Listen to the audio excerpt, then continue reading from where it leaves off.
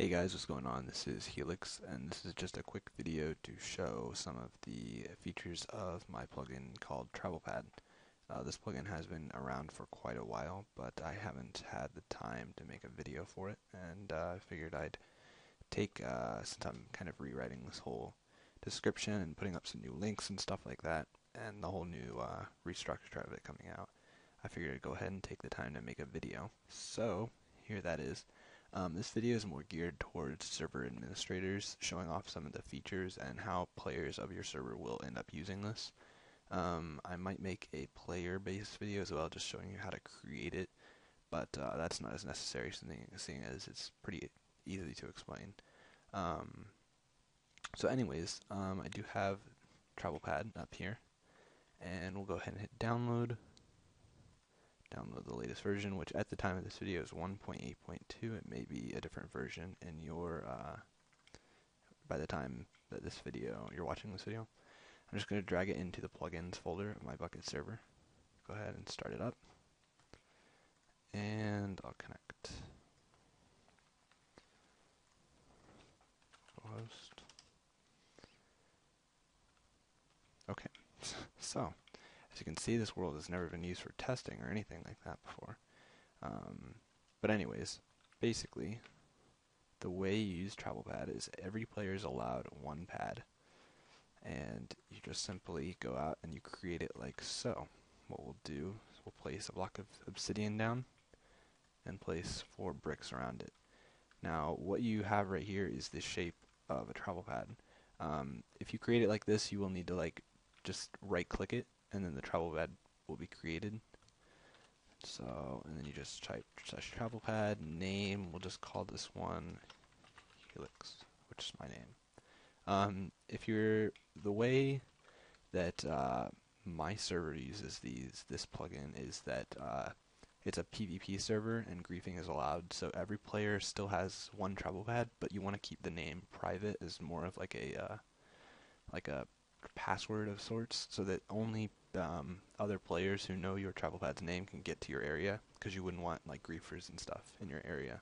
So we usually make people keep it secret, but of course it's your server. You can do whatever you want. You can, just have a list or something, which I'll go over later. There's an API, so you can make all kinds of commands to hook into TravelPad and just customize the hell out of it. So there's a TravelPad. If we want to know what it's called, we do /TravelPad identify, or just the shortcut, which is /I. So we're at the pad name Helix.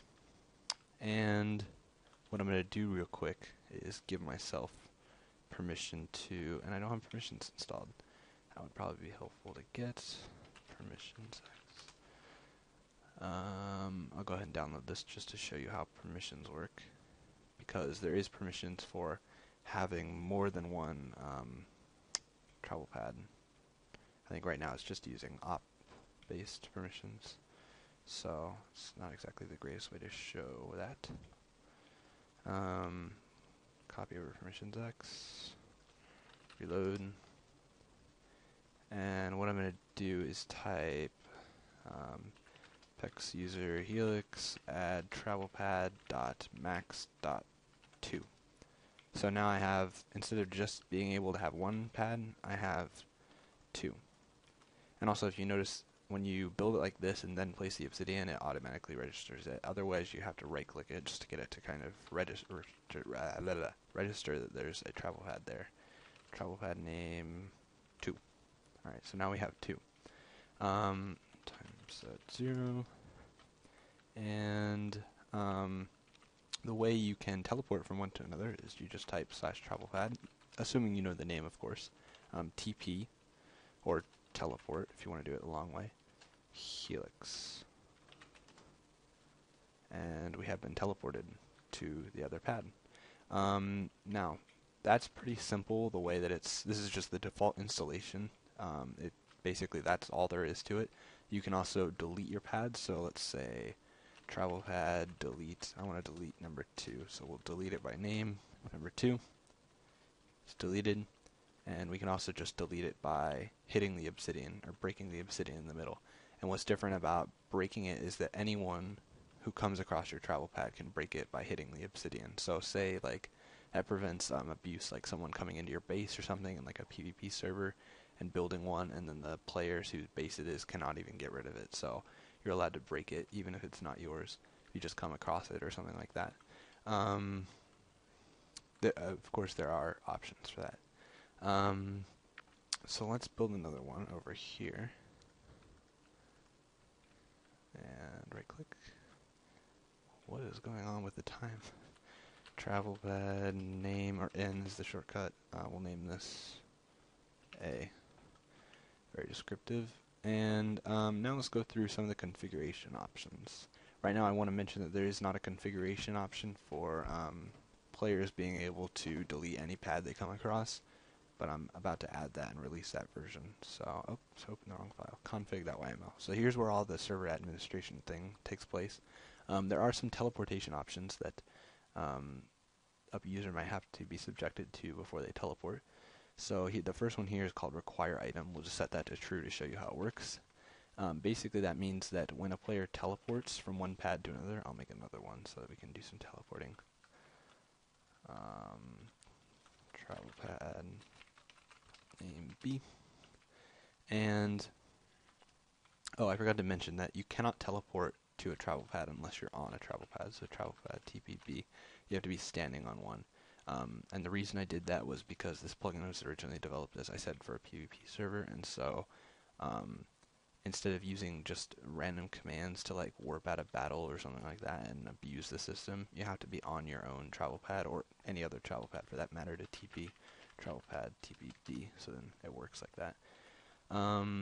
So stop. So require item means that you have to have a certain item in your inventory in order to teleport. Right now the item ID is 368 by default, which is an ender pearl. I'll show you how this works. Travel pad TP B. So it says teleportation requires you to have one ender pearl. So this is more like a little key for you to have in your inventory in order to teleport. So now if we try it, travel pad TPB. Oops, did I do something wrong? Oh, that's an eye of ender, of course. Ender pearl. Okay, travel pad TPB, and now we're able to teleport to from one pad to another. Additionally, no, that's gonna annoy me this whole tutorial, but whatever.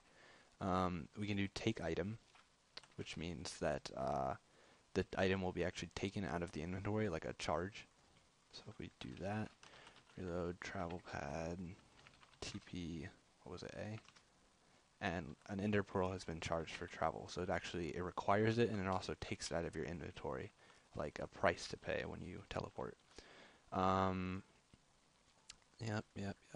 The rest of it is basically economy-based stuff. It does hook into Vault and any other economy plugin that you want to use.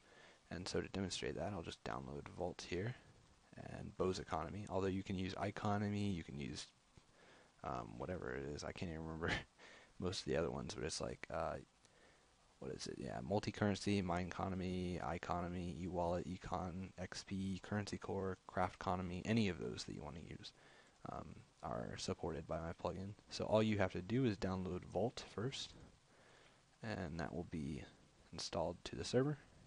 And then Bose Economy, where'd it go? There it is. So we'll also install that. Reload. Console. Reload. And now, if we go back to our configuration options, we can also do an actual money charge for teleporting. So we'll set this to true and we'll leave it at 10. And right now, I have 100 coins. But if I do travel pad TPA, oops, forgot that I had that on. Travel pad TPA. So an ender pearl has been charged for oh, I forgot to do, what did I forget? Oh, figured out what it was. By default, there's a permission called travelpad.nopay, like that.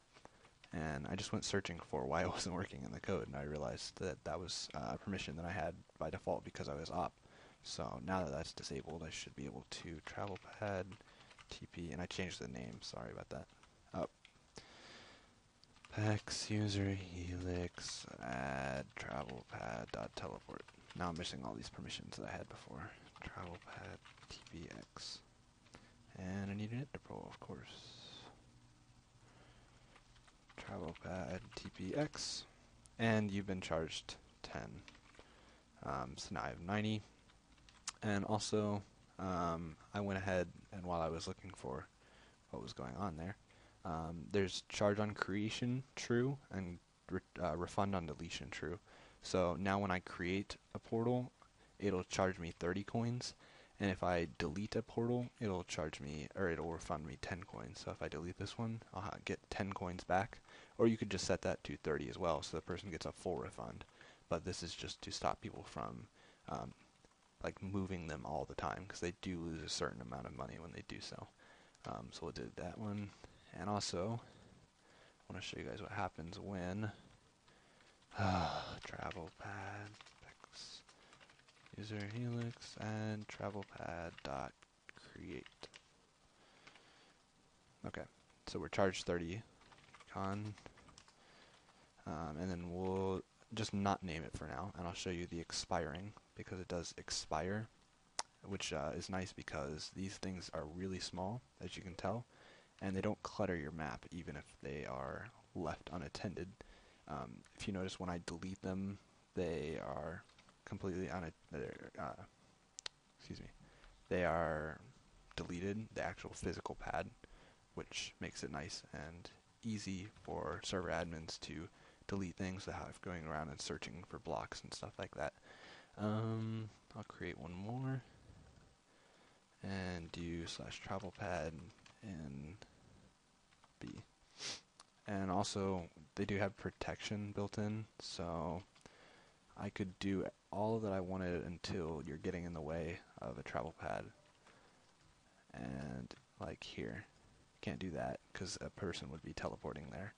And it does have like a small protection radius around it. You can't break any parts of the travel pad except if you wanted to break that, and you just go ahead and delete it. At which point, obviously, the protection sphere is disabled. So that's pretty much it. It does save to a very small flat file system, which I'll show you right here. Actually, I'll have to reload it. It's nothing you should ever have to touch unless... Oh yeah, I deleted all of them. I'll show you what it looks like. Travel pad name A. So now here we have pads. It's just stored in a small flat file system. It just goes the name, X, Y, Z, world, and the user who made it. So unless a player has forgotten their travel pad name, you should never have to fool around with it. It's just basically for the plugin's storage use. So yeah, that's pretty much it. If you guys have enjoyed this plugin, just leave a comment or something on the video or on my Bucket Dev page, which is at, oh, I just lost it. It's at dev.bucket.org/server-mods/travelpad. So as soon as this finishes loading, I'll be able to show you guys that, and of course I'll put a link in the description. So thanks for watching. If you guys have any questions, concerns, one more thing I wanted to point out, if it loads. I think this is my internet connection because it's being slightly slow today.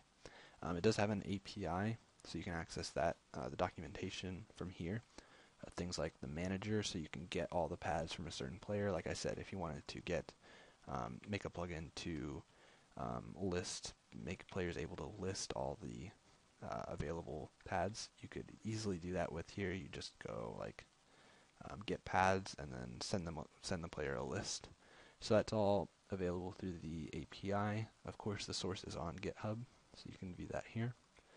And I will put up a example API implementation. So yeah, if you guys are interested in that, just check it out on this page.